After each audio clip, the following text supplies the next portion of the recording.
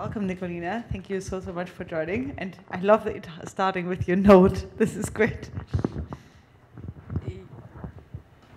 Hi, everyone. So yeah, I thought we were only going to have this slide, so I added a few after, but that was the focus.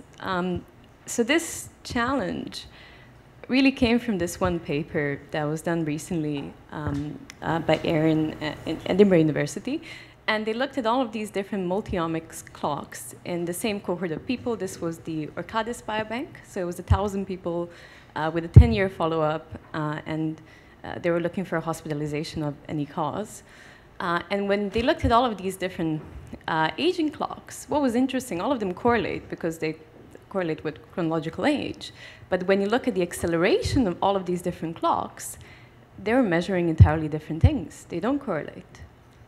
And what was even more interesting is combining them doesn't work. So I think their first idea was, let's combine all of these clocks and create this, they call it a mega-omic clock, and we're going to have the ultimate biomarker of biological aging. And this biomarker was perfect at predicting chronological age, but it completely missed any future health outcomes. Also, some of the clocks which are very accurate to chronological age, like the Hannum and the Horvath, they also missed a lot of these future outcomes. And they're measuring different things. So the glycan clock that we focus on, it moves with generalized aging. Epigenetics move with general aging. But metabolomics and proteomics, they were very risk-specific. So if we're going to come to the, if we're going to use these clocks to evaluate all the up-and-coming longevity interventions, we're going to need a multi-omic clock, multi-omic approach, because you can have different clocks moving in a different direction, which may mean that different interventions will work for different people. And of course, there'll never be a one-size-fits-all. So I can talk about what we focus on, which is the human glycome. We focus on the IgG glycome, but probably a lot of you don't know what glycans are, and I heard a few of you talking earlier, confusing them with glycation. This is the most common confusion, but genes are like the blueprint. Epigenetics is this instruction manual, and then this makes a basic protein. But to get to this, fancy, in this case, fancy electric car, you need the glycoprotein gives it the full functionality. And we really stumbled on aging. We didn't look for aging. We came out of a glycobiology lab. We're the only high-throughput glycobiology lab globally. And we started looking at this large cohorts of, biobanks. So we looked at now over 150,000 people. And if you were looking at a disease, you couldn't understand the disease without knowing age of a patient.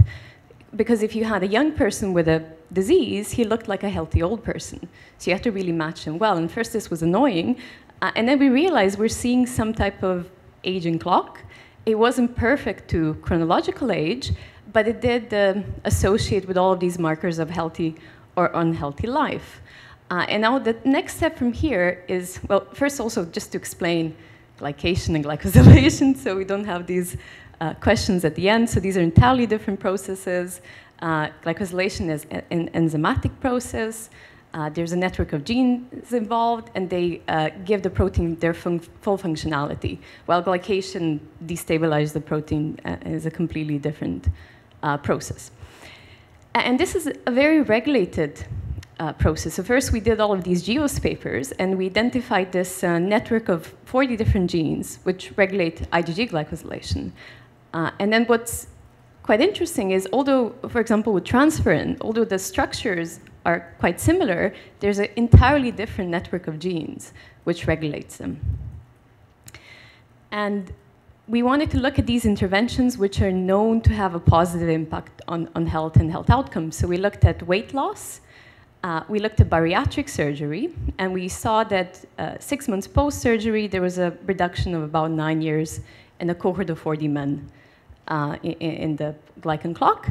And we also looked at a longitudinal cohort of 2,000 twins followed over 20 years. And if they were gaining weight, they aged faster. If they were losing weight, they aged slower. And it does seem that we change a lot with weight loss, and there was a 12-week period of caloric restriction before the bariatric surgery, and we saw significant changes with caloric restriction itself. These wouldn't be interventions that impact the epigenetic clock, or they haven't been significant so far. So we are measuring something different. And then also we looked at exercise. So we thought that going to the gym as much as possible will make you younger. Maybe this is something that the fitness industry will utilize, because it was a research project, it was a clock. And we were wrong. So we did this big study, which actually wasn't published at the end, but we looked at 1,000 people age 40 to 60 going to the gym for the very first time in their life. They had a sedentary life before then. And we followed them for over a year, and all of them kept getting older.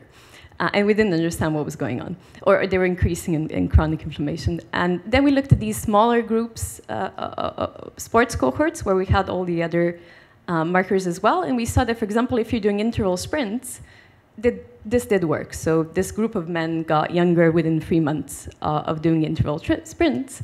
But when we looked at bodybuilding, and this was bodybuilding in women, all of them became highly pro-inflammatory. We looked at gene expression here, along with the glycans, all other immune cells, and everything was altered in a negative way. The ones which were doing caloric restriction at the same time as the exercise regime, they didn't recover this increase in age when we followed them after 3 months. The ones who were just exercising, they did recover after a period of time.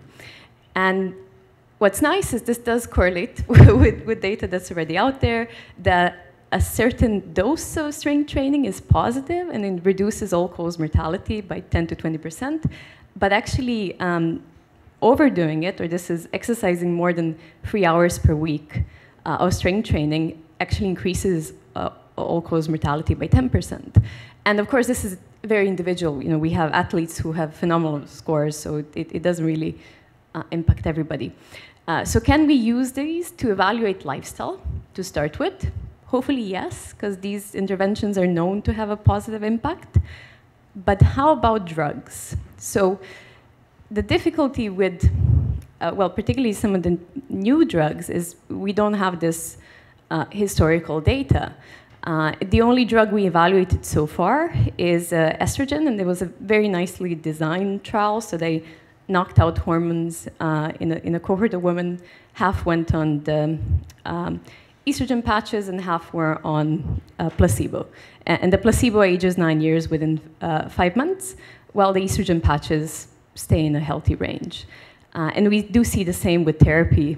Well, transdermal HRT post-menopause, and this does also correlate with other data out there looking at transdermal HRT, which reduces all-cause mortality. And there's potentially an age difference. So now we're trying to see if starting it around menopause versus starting it 5-10 years later will have a different impact on the clock. But to truly get there and evaluate this, so for example, metformin, are we hacking the clocks, or will it actually have an impact on long-term health for an individual? And yes, we have lots of individual examples, but that's not good enough. We need a trial, we need real science that can prove if these therapies are actually making a difference. It needs to be collaborative, so it can't be just glycans. We would love to contribute glycan data to these trials, but it really has to look at all of the different multi-omics clocks. And we need a follow-up. So we need a follow-up in 5-10 years' time to see if we've actually had an impact on outcomes, and then finally fully validate these clocks so we can apply them in all of these future trials, hopefully.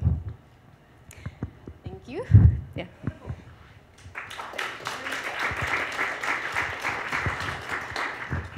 Questions, anybody? Yeah.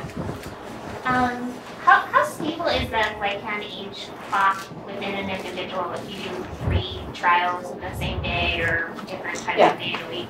Half-life is 3 weeks, so it's pretty stable in a short-term time frame. Even if you look at longitudinal cohorts, and we have a lot of them, the average person ages a year per year. So even if you see here, he was tested here 3 years later, he's aging a year per year, and this is what we see as standard. Right. If you took like that middle point where he's 49, glycan-wise, you did the same day with UV49? Yeah, absolutely.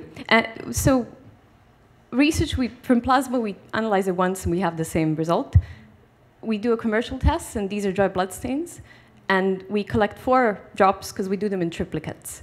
So whenever you see a change in the biological age, it's a biological change. It's not an error margin. So they're very stable. The only time they accelerate is menopause transition. So in women, we would see that it's more than double the rate of aging we usually see. And this happens before they lose their cycle, sometimes years before they lose their cycle. I haven't included these examples here, but it's quite interesting. And then it shifts by a decade within a couple of months with the right intervention. If the intervention doesn't work, you're just going to keep getting the same result. So it's a pretty nice, stable, and then also movable if you're impacting the right thing. That's great. I asked because I was listening to Translating Aging with Morgan Levine, and she was saying the methyl clocks are not reproducible within the same person in the same day. So it sounds like this is maybe a better.